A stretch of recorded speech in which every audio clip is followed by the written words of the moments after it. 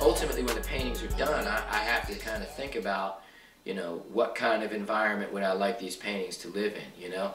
And, you know, as we were talking about this before, it's great to sell work. It's a nice pat on the back. You know, you need the money like you need blood, like you need water. If you don't have it, you can't create.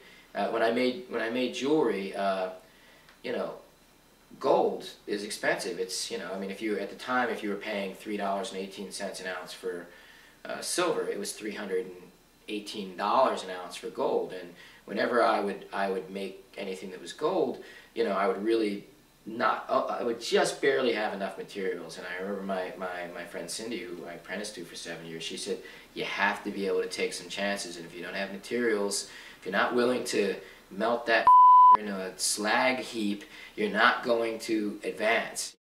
I don't know, for years I used to take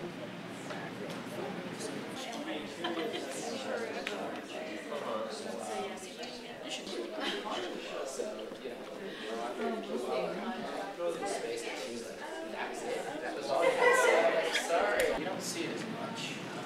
Yeah, it's, I don't know, for years I used to take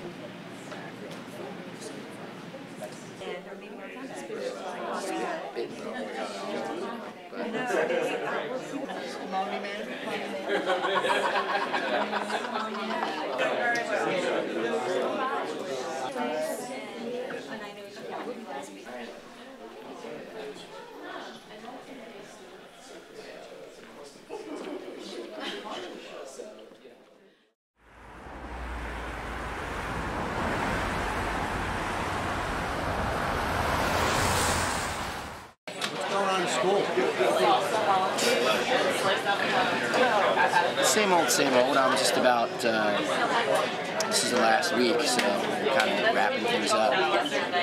Final critiques, all that kind of jazz, you know. Kind of glad that it's over, you know. I mean, I think my students hit a point where they're toxic with me, but as much as I hate to admit it, I hit a point where I'm sort of toxic with them, and I love them, don't get me wrong, but I think after a while they start to kind of turn off a little bit, you know, and after the Thanksgiving break, I think they're done. You know, they have to come back to the finals and portfolio reviews, but I think there's part of that that's almost masturbatory, you know. I mean, I wish I could just let them go then. Right now, I teach 2D design and drawing 1. So basically, I'm only a part-timer. The tenured professors take all the good stuff. You know, they get the advanced painting seminars, which, once again, I mean, to be honest, I think those classes are kind of easier, you know. Not that you're doing less teaching, but it's a different kind of teaching, you know. It's not so basic. Actually, it's kind of painful because my students move on, and then I'll see them 2 or 3 years later, and you know, they kind of look at me as the guy that taught them the beginning stuff, which they're long since past. I had a student one semester who was really, really good doing these portraits that looked very Rembrandt-esque.